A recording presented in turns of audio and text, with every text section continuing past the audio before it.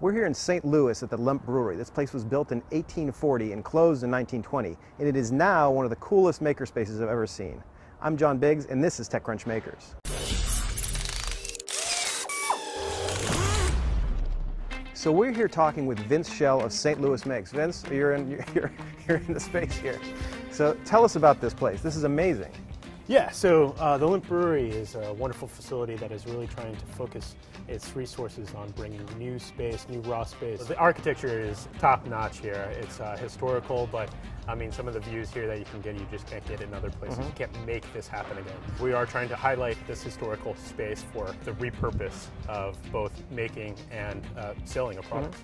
St. Louis Makes is a nonprofit that is bringing some of the best resources to St. Louis, to both product design companies and manufacturers and small production facilities alike.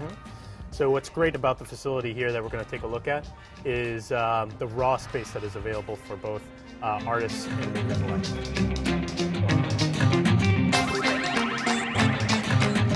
Tell me a little bit about the history of this area.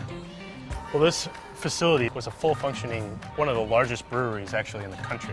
Legend has it that there's tunnels that connects all of them underground. They also have 2 full building stories above, I'd say about 30 feet below ground. Wow. That is functional space for the brewery at the time.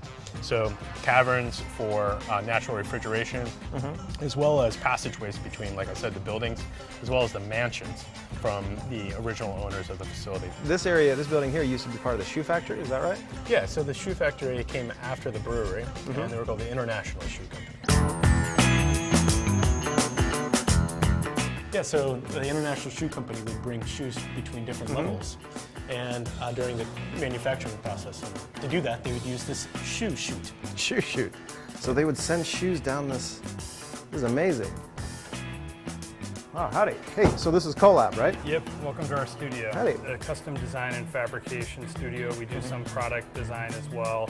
Most of my work incorporates some elements of digital design and digital fabrication. My background's in architecture and fine art, and I have an Etsy shop as well. I'm always looking for interesting projects, but I do a wide range of work. Today, like I said, we're doing a modification to some cabinet doors. This is, how many square feet is this? It's about 1,800. It looks like less because it's so full of stuff. But yeah, it's a combination of digital fabrication along with traditional fabrication. And then this is the CNC machine, which most of my projects come across that. Those are some products that I've designed. Those are pendant lights that I've been selling through Etsy. Very, very cool. And you have a great view out here, too. Yeah, it's fantastic. You can see the Mississippi River.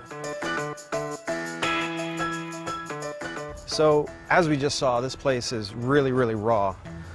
What are you guys doing to get people in here? Yeah, so St. Louis Makes is an organization that's really a facilitator for new product-based companies here in St. Louis. So for those companies that are interested in trying to find this raw space for new production, I'd encourage them to go to stlouismakes.org. There's a community-based event called Swap Meet that comes here about once a month.